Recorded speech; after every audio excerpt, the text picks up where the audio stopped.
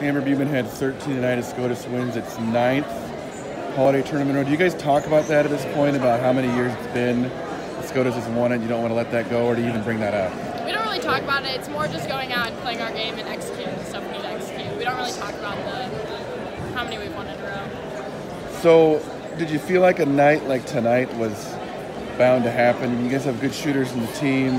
You haven't scored a lot this year, and then you hit 14 threes. Just feel like tonight was going to happen eventually?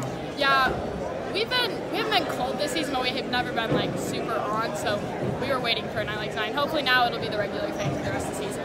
And it was, you had I think 2, and Camille had 5, and Cameron had 1, and Ava had 1, and Clarissa had 1. Just, is that something this offense can, maybe you can't score 60 every night, but in terms of the balance of scoring, you feel like that's something you guys can do pretty consistently? Yeah, we have a lot of people that can shoot it, so I think we'll be able to put up a lot more points than we have been previously this season and last season.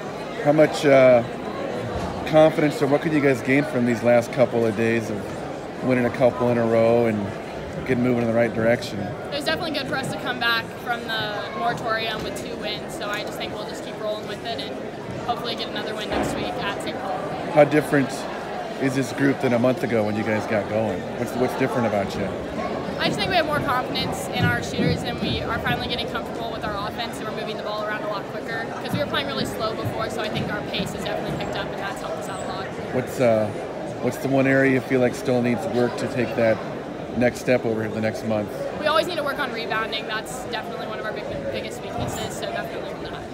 Congratulations, Amber. See you around. Thank you.